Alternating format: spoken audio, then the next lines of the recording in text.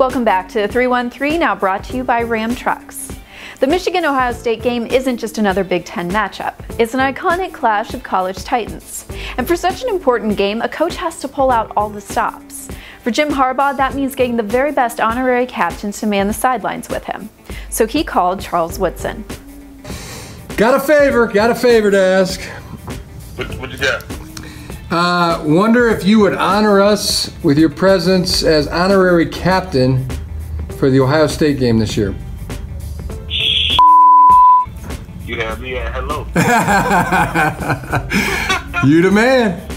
Appreciate it.